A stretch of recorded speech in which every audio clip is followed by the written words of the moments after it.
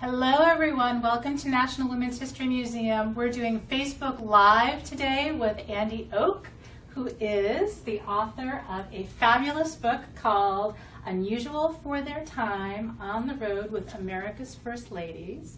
You can get this on Amazon, which is where I got my copy, and a number of other outlets. And we're really excited because this is our July month where we're talking about patriotic ladies and ladies who have made a contribution to their country. And Andy is going to tell us a little bit about how he got into this project.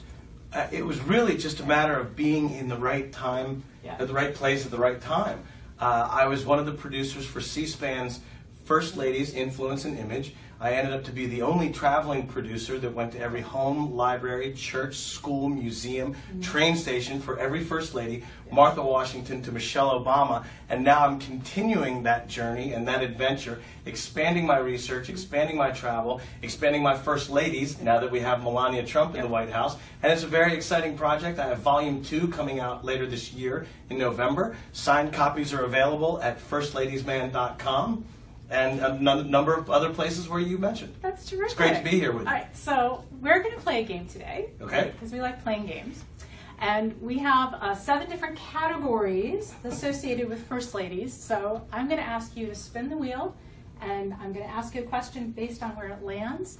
And in order to spin the wheel, I'm just going to ask you to snap your fingers. Okay, we ready to go? Go ahead. This is so great. All right. Category is separate careers. All right. You ready? Yes, I am. And here's the question. Do I have to phone a friend or buy a clue or any of this? Is just all me? Nope. I'll give you hints. Who was the first lady to maintain her career after marriage? The first lady I know of that had an actual career of any kind is Abigail Fillmore. Ding, ding, ding, ding, ding, ding, ding, ding, ding. Yay! The fantastic thing about Abigail Fillmore is that she was a teacher and a librarian, and she met Millard Fillmore because he was going to the library in New York.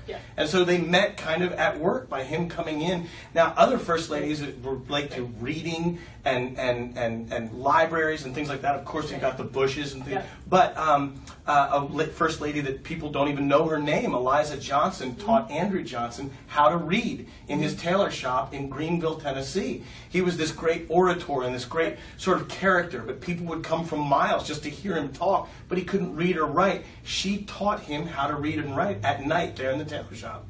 So Abigail Fillmore is the first lady, I think, in the 1840s or 50s. So she's 19th century. It could, yeah. Oh no, absolutely, absolutely. So she's very early. Like, what does it mean for first ladies in general to have a separate career from their husband? You know, it's very interesting, and even more so in modern times. You think about, and we could get this at looking at some of the other categories, but the majority of our first ladies from Pat Nixon on have had postgraduate degrees and careers of their own. You look at the past number of Michelle Obama, Hillary Clinton, Laura Bush. You know, all these people they're not the traditional first ladies of yesterday that did these more, stayed at home more and things like that and ran the manors or the estates. So when they have this, they bring a whole new level of experience, a whole new level of education, a whole new level of causes, philanthropies, and focuses that can really help expand the policy of their husband's administration. All right. So having this, coming into the position with some kind of a worldview or sort of a bigger perspective can be very helpful, I think. It can be. And First Lady. It's very interesting, and it's also very interesting how Hillary Clinton took her education and her experience and turned it into that kind of policy work, and how Michelle Obama didn't. Now we also see Michelle Obama took a very traditional role. She did, let's get moving and children obesity, and took children's causes and health and things like that. And had Hillary won the presidency, you could say what she did politically is how she got to be president. But she didn't win, and you can say because politics is a very, very tooth and nail, dirty, dirty business, rough and tumble, and you could say for what she did and used her experience and stuff is why she didn't get elected, because she made enemies, political enemies, as it's nearly impossible to be in politics and not have enemies and detractors. Well, so let's go on to the next category, because that may be one of the things we can talk about. It could be, absolutely. Go ahead, spin the wheel. You're so good at this. Oh, public criticism. There it is. It's so neat the way they all intertwine, though. I mean, you know, you can really just. Okay, ready? Yeah, the envelope, please. There we go. I really ripped that one to shreds. Public criticism. This is one of my favorites. Which presidential spouse was excoriated by the opposition party as the equivalent of an unrefined, pipe-smoking, backwoods, bigamist, hillbilly mountain woman? That would be Rachel Jackson, Andrew Jackson's wife, who technically was never a first lady. She died a month before he was inaugurated, and if you read the last letter before her death, as she is there dying at the Hermitage in Nashville, Andrew Jackson is writing to a friend and saying that the public scorn and the things that the John Quincy Adams campaign machine said about her. The unfortunate thing for Rachel Jackson is that most of that was true. You could spin it to say that. She was from the country. So when people said she's a hillbilly, you know, people called Lucy Hayes a hillbilly because she was from Ohio. I mean, we hadn't gone west of the Mississippi by this time. So there's a lot of that kind of stuff. It was unusual in the sense that you wouldn't expect, and it was not publicly acceptable to attack a woman like this, especially in the press.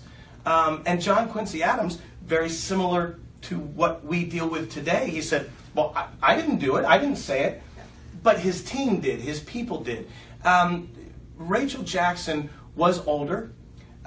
She was not a terribly young or particularly stunningly attractive woman, which was unfortunate that people said the things she did. She wasn't unattractive by any stretch of the imagination, but she was an older woman.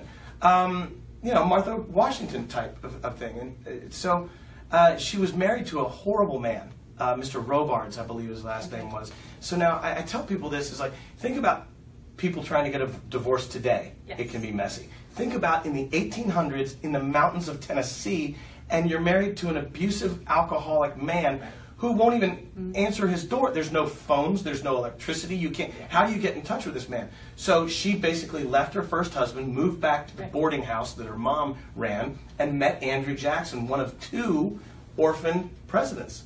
The other is Herbert Hoover. Oh. And so Jackson was living at this boarding house. They fell in love and got married.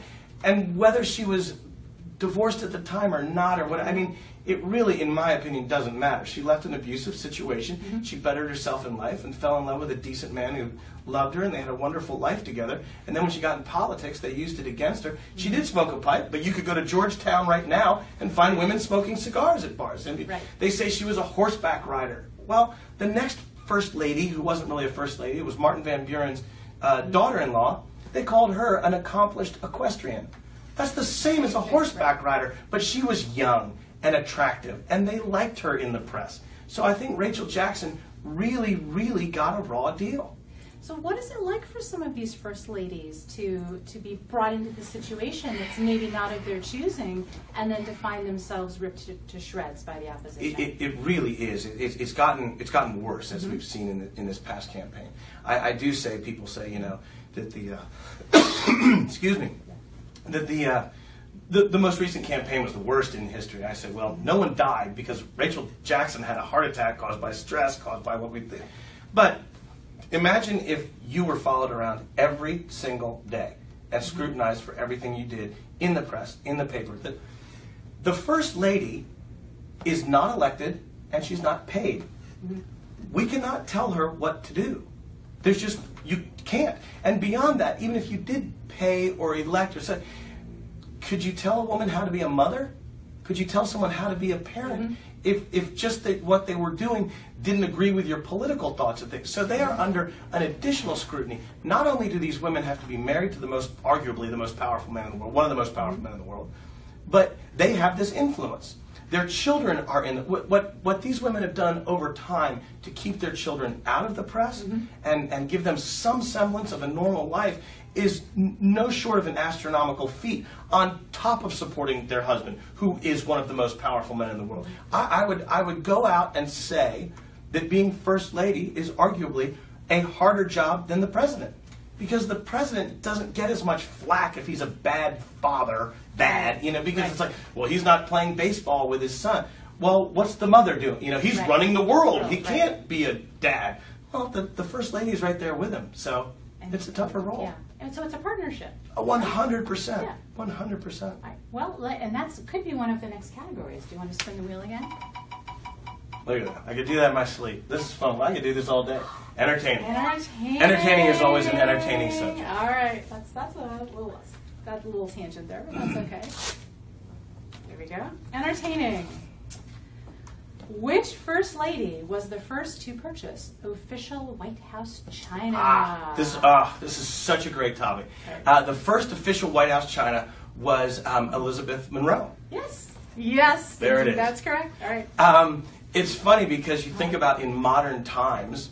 I'm old enough to know that Nancy Reagan got a lot of grief over White House china. Did? Yeah, in fact, I was telling some of our younger staff members about that, and they could hardly believe it. Right. Well, it's so funny. I'll tell you one thing that this whole project has taught me is that Americans have short-term memories. We are very, very fickle, and when you get a bunch of us in a room together, we can just tear someone to shreds. Yeah. I mean, if Nancy Reagan didn't have new china, she would have been torn apart because what are you serving on? Why would you bring someone in? But almost every administration, from the Monroe administration on, has had White House china. Now, there are administrations that don't have official china and use other people's because in times of depression or war, they're spendthrifts and things like that. But when Nancy Reagan got that grief for that china, it turns out that, number one, it wasn't taxpayer dollars that paid for it. It was the Reagan's rich friends in Hollywood, which, if you think in recent elections with the Trumps, with the Obamas, with